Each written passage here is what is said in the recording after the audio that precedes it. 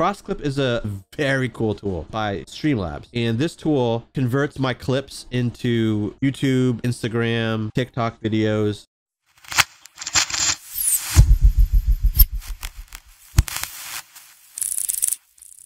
I saw it just, man, less than a week ago. I tried it out, the free version. It was awesome. And you know, I'm someone that makes a lot of clips. If you're following me and you get notifications, you probably notice Morphine just posted 47 new clips from his VOD. So yeah, I make a lot of clips, and this tool converts my clips into YouTube, Instagram, TikTok videos. So, and the way I used to do it is I would use video editor inside of the Twitch app and made a clip, make a highlight, whatever, and then I would download it. And then I would open up DaVinci Resolve, and I would take the 16:9, turn it by 9:16 in a new project. I would, you know, do whatever I needed to center it, add the graphics, all this stuff, render it, and then upload the render to YouTube or upload the render to TikTok, whatever. And the whole process would probably, even for like a 20-second video clip, would probably take me a good half hour or so, honestly. And that's just the editing the video part of it. With CrossClip, I can do that whole process in once that clip exists, I can do the whole process in under 5 minutes. Easy, under 5 minutes. Today I posted a little video on Twitter, like a 1-minute video of me giving a little bit of demo, and from shooting the video and then downloading it and then uploading that to CrossClip, downloading the converted video from CrossClip, and then uploading it again back to TikTok. That whole process was like 10 minutes. No lie, it was 10 minutes. It was sick.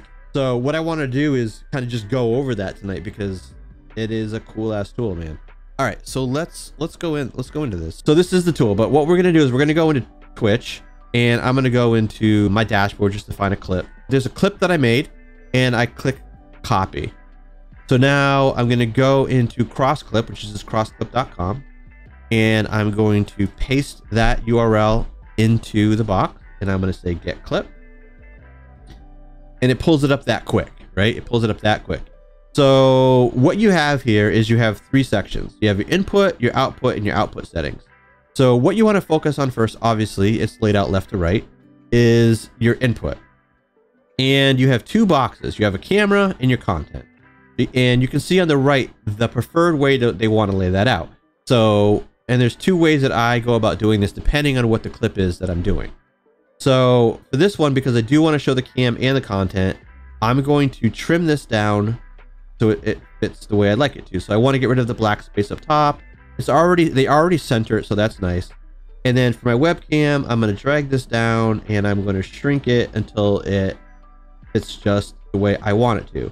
To make sure that everything is lined up, I typically like to go over to editor options under output settings and uncheck show output borders so you can see that it lines up nicely. Because like if I have this over just a little bit, so it looks kind of funny, but if I had the borders on, I may not necessarily notice that. So recommendation is to turn output borders off as you're kind of messing around with it so it looks exactly the way you want. If you want a little bit more separation between your face cam and the content, you can, depending on how your thing is laid out. You know, for me, I have a little bit of black above here, so I could drag it up, and so now I have a little bit of space in there. But depending on how your webcam and content are lined up on your scene, you may not be able to do that, so it might be right up next to each other. It depends on your situation. So now that looks pretty much like the way I want. The next thing I need to do is kind of drag this slider to exactly what I want included. So I'm good with this. I think the output looks good. And now you want to go to the settings. So you have a few options. You can upload to TikTok, YouTube, and Instagram. TikTok is the default one. If you wanted to go to YouTube, it would be something like this. Now, one thing that I found interesting is if YouTube is landscape, I don't know exactly why that it doesn't allow the content box to be dragged out wide. I found that a little bit interesting. But you know, if you're using Instagram or anything like that, you can actually put these borders back on and you can drag it around however you want. but I'm gonna go back to TikTok and let me shut these just to make sure it looks right. It still looks good. All right, so I'm comfortable with that. A blurred background, you know, I guess that would be if you are using something that's just your cam is the whole content. Maybe it can blur the background for you. Watermark and outro, those are for CrossClip. Now I have an option to turn those off because I paid the $5 to get a 1 month of the pro version. If you don't buy the pro version, if you're using the free version, the watermark and the outro are going to be on by default, and you won't see them in this part. You won't see them until you actually go to compile it. And where it is the watermark is CrossClip, and it's going to be somewhere up around this part of the screen, usually on your face cam.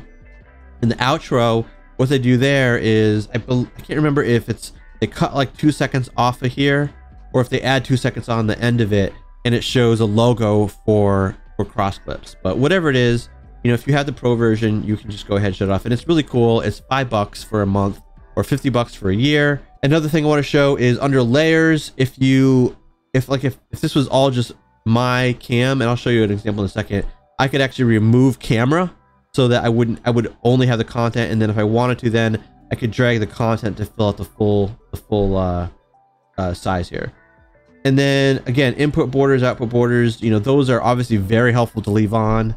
There you go. So that's pretty much all you need to do for setup. And I'm going to click compile, and now I'm going to have options. So if you're using the free version, your only option is 30 frames per second and a 720p. Because I have the pro version, I can go to 60 frames per second and 1080p. If my input source was not at that level, then there would be no point in doing it. I could just leave it at 720p 30. But since I know that I usually stream at 1080p 60, I'm going to bump that up. I'm going to hit start compilation. You can close this and it will send you an email in literally a couple minutes that tells you it's done. Or you can close this and you can just sort of wait on the compiling screen. I'll show you in a second. And then you'll click when the yellow download button is enabled, you can click on that to download it. So they have this thing easy mode too. I want to show you that before. Now this is if you have an app that you can use on your phone. Now right now it's only for Apple, and I use Android, so I can't demonstrate the app to you, but I'm hoping they add Android at some point so that I can do this whole thing on my phone, which would be really, really nice. One cool thing for you Apple users is if you're using their app, I think you can when you compile this, you can have it automatically upload to TikTok or some of the other services as well, which saves you a step. All right, I'm going to close this. And so now you're going to see the finished output. It compiled while I was talking. So I can either hit share. This doesn't do what you think it will. It really just copies the URL, you know, so you can use it somewhere else. You can paste it somewhere else. But what I'm going to do is, you know, I would normally hit download, and then I would take that download and then I could upload that to TikTok or whatever. Another thing you notice here at the bottom, it says open an editor. If I were to do that right now, I would go back and it would show the video, everything I did, and I could change it. Like I could go now, change this to Instagram, and I could move these things around however I wanted to, and I could compile again and start compilation, and now it's going to save it in a different format. So, and I imagine as this tool is maturing, as it gets more use, as they're making money, they will probably start to add more features. I could definitely see them adding something like a toggle switch that says, you know, generate something for all platforms at once.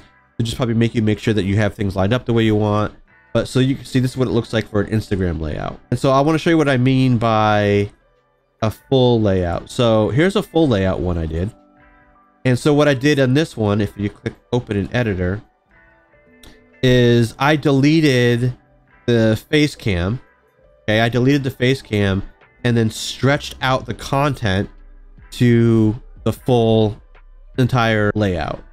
So that's all you have to do. Now, if I wanted to change that, I could go add layer, right? And adding layer, it doesn't say face cam anymore, but that's essentially what it means. And let's say my cam was over here.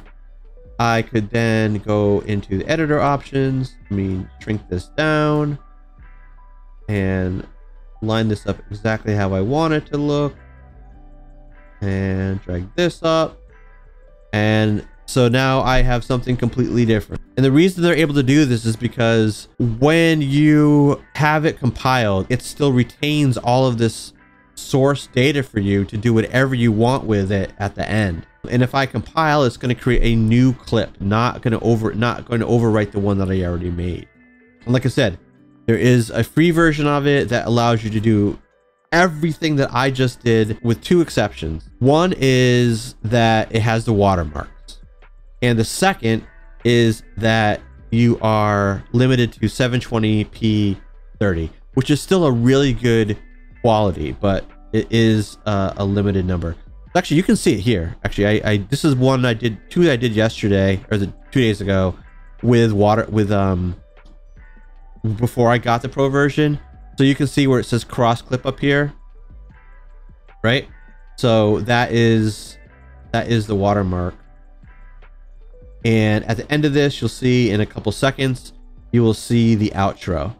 So there's the outro, right? Real quick, it's like a second long. Considering how good this service is and the fact that all that they put into it and all that you can do to save it, absolutely, man, it is definitely worth it. Like I said, $5 a month, $50 a year. I just did the $5 to see if I would like it. Clearly I do. So I'm gonna stick with using this tool. So yeah, there you go. It seems pretty freaking cool.